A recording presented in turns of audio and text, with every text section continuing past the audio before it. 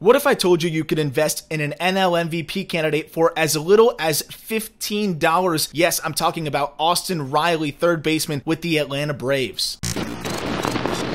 Riley finished 7th in NL MVP voting last season as a 24-year-old behind what was a ridiculous second half on the way to a World Series title for the Atlanta Braves. Austin Riley slashed .333, .377, .599 in the second half with 19 home runs. That's a 155 WRC plus. That probably would have put him in the top 3 if he did that over the whole season. In terms of MVP voting, he has just improved across the board. His bat-to-ball skills are improved. He's tapping into his power much better than he ever did. And also, the defense is way better at third. Riley was a one-time top prospect, struggled at first, really putting it together now, and I think he staked his claim as one of the most exciting young third baseman in baseball and one of the best offensive threats. Off to a great start this year. You can still find Austin Riley's cards for relatively cheap. His Bowman Chrome First base card is only $15 ungraded on eBay. That is so cheap for a guy who's still only 25 years old